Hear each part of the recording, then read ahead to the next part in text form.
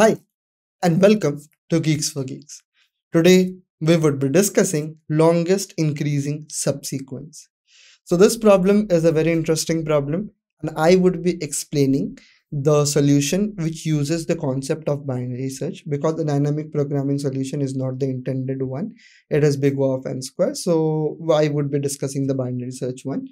So, let's jump into the question. So in this question, you are told to find out subsequence. So what do you mean by subsequence? Subsequence are nothing but a part of the array in the same arrangement in they appear in the original array. So 1, 2, 3, 4. So 1, 3 and 4. They are small parts of the array arranged in the same order as they appear in the original array. And then just 1 or just 1 and 4, then just 1 and 2, and then we have the whole array. So this is a subsequence, small parts of the array arranged in the same order.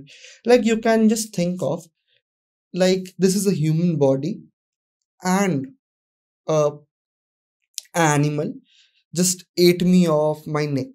So my head and this would be in the same position as they were occurring. So basically we just eat some parts of the array and the remaining parts are in their same place. So if you observe here 3 and 4 is eaten. Here if you observe 2 and 3 is eaten. Okay. Here if you observe 2, 3, 4 is eaten. Here if you observe 2 is eaten. Okay. This is how it goes on. So now the very next thing is we are told to find out the longest increasing subsequence. So let us start with the sample test case. So the given sample test case is, okay, so now see carefully. Here the intuition of using binary search pops in. Let me just show you that. So we are basically building all the increasing subsequence. Okay, first we would find all the increasing subsequence and we would just return the longest one. Okay, so if you are given this in an interview, consider finding all possible subsequence and then finding all the ones which are strictly increasing and then just returning the longest length out of it. So you can find all the subsequence using power set and then you can process it in the same manner and then use the DP approach, which is big of n square. Then you use the binary search up preparation, which is n into log base 2n. So now let us start with this. So we have 0 itself. Okay, so we know that there is nothing but 0. Okay, and then we have 8 itself. So we would just keep here 8. Then we have 4. So now 4 can't be kept here. So we would keep here 4. Then we have 12. 12 can be kept here. 12 can be kept here itself. Both the places it can exist. Then we have just 2. 2 can't be there. Okay, because we need to find the strictly increasing. Strictly increasing means in a sorted array, big O of I can't be equal to big O of I plus 1. Basically, the next number should be ith plus 1, not A of I. It can't be the scenario like 2, 2, 2 is not a strictly increasing subsequence. Okay, not a strictly increasing array also. Okay, then we have something like 10. So 10 can be. Now we are in the very second sample test case because the first one is a little bit big one. The second sample test case is 5, 8, 3, 7, 9 and 1 itself. Okay, so now let's start the processing. So basically we would be building out all the possible subsequence.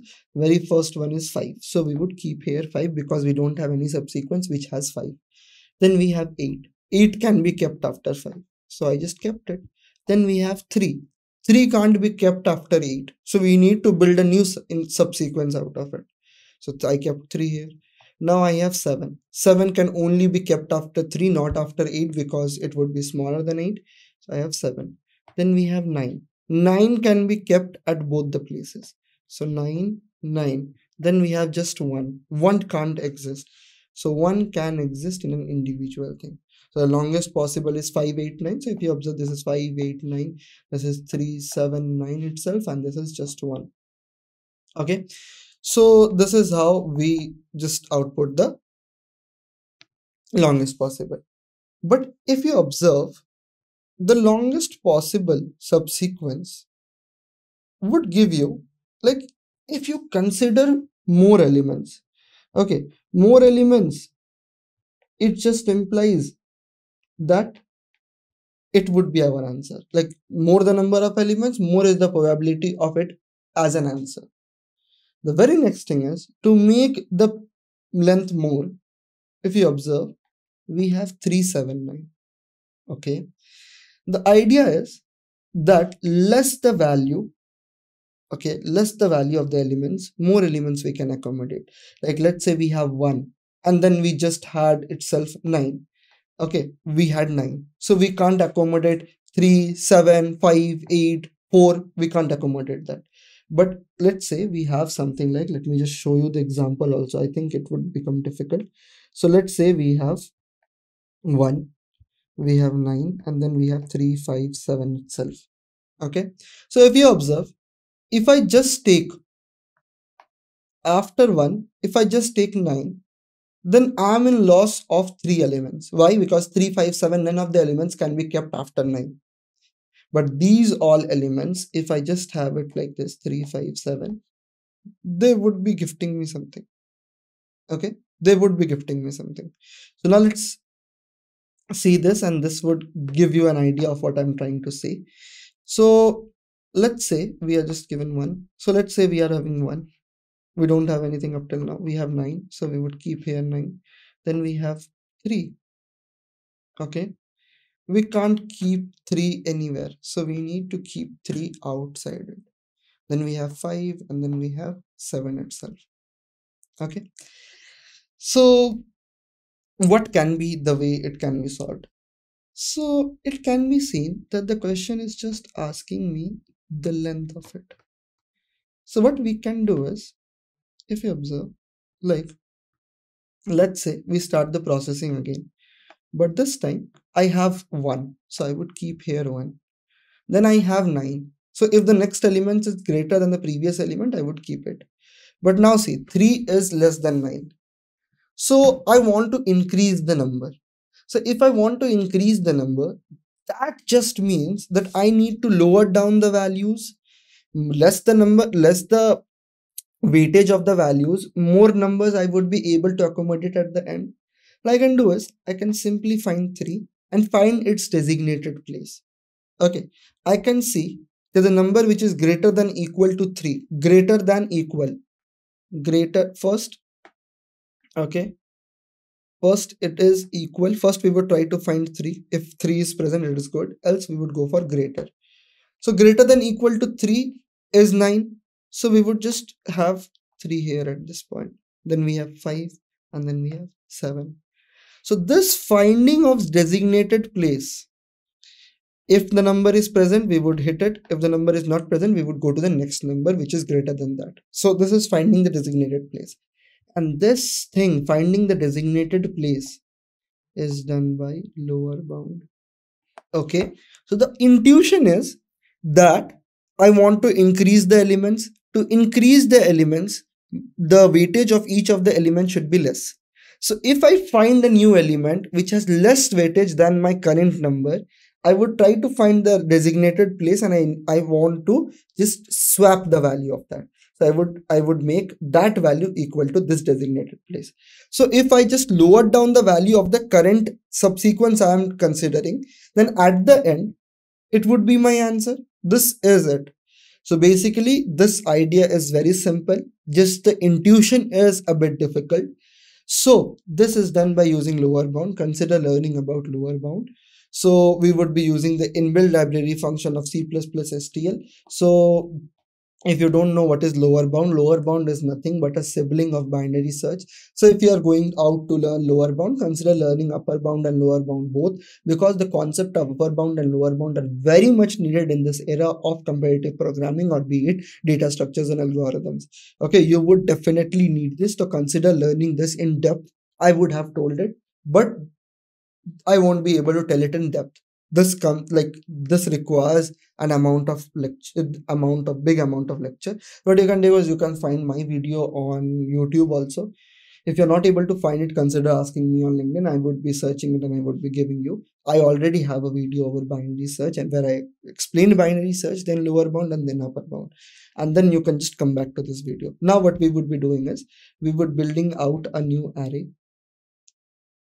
if we have the current element greater than the last element, we would simply append it. Okay, like just what do you mean by append? And the append is nothing but a fancy word in data structures and algorithms, so just keep it at the end. Okay, the very next thing is if the last number is less than the current number, if the current number is less than the last value, we just want to find the designated place by lower bound and we would swap it. At the end, we would just return the length of it. Do I make sense? Okay, so now let us move to the implementation. Just remember the intuition. We just want to increase the value. So now we would initialize a vector because we can find the vector of it. So we would have something known as answer, and then we would have something like I is equals to 0, I is less than n, and I plus plus. Okay, so we would find the index of it first. Okay, so I would just write ind is equals to lower bound answer dot begin comma answer dot end. Okay, comma a of I. So we would just find the designated place of a of I, and then we would just subtract answer dot begin. Answer dot begin. Okay, basically this is the answer dot begin is subtracted to just get the index itself. Now, if this ind is equal to answer dot size, that means, okay, this just basically means, okay, so I would just say if answer dot, so basically if the element is much greater than the last element, it would just give you answer dot size itself. Okay, so this just means that the current element is greater than the last element. So we would say if ind, if the index we are returning is n, that just means it is much greater than everyone. So that is equal to res not answer dot size itself. Okay, answer dot size. Then we would simply have answer dot pushback a of I, because if it is returning something like the last index, if it is returning the last index, that means it is much greater than all the values of the array. Okay, that is why we are appending it.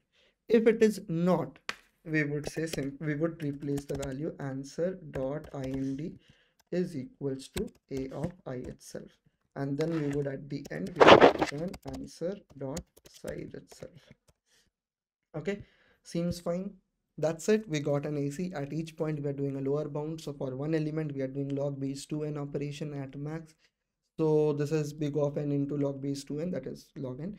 So if the index, so if an element, like let's say 1 2 3 5, and if we are searching for something known as 6, so that value we would be pointing at n.